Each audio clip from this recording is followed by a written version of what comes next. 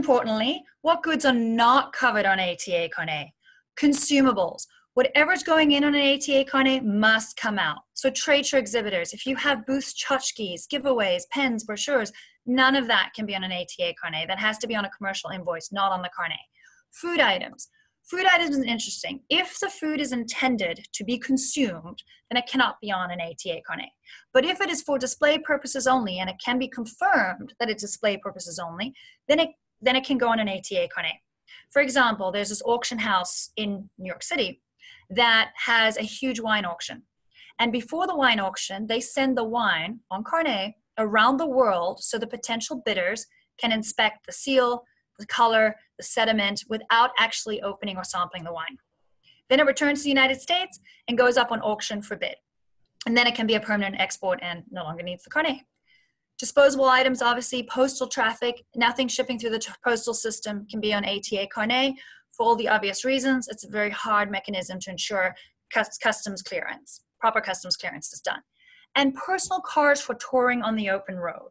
Now, if we talk about cars like NASCAR, Formula One, anything for big private, large corporate events where the cars are in a closed racetrack environment, or even hot weather testing, cold weather testing, or TV commercials or movies, those cars can be on an ATA Carnet because they are in a closed environment. Even if barricades are put up on the road to block the road from traffic to make the TV commercial, that qualifies for ATA Carnet.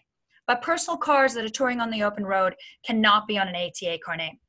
They need to be on what's called a CPD Carnet, Carnet du Passage en Douane. My knowledge of the CPD Carnets ends there. It is an Alliance International Tourism Convention, not a World Customs Organization convention. I can send you to the entity in Paris if you ever had to have questions on personal touring, cars for personal touring. But regular cars coming for showroom, to look pretty on a showroom floor, or at a big auto show, that's absolutely fine on ATA Carnet. No substantial transformation.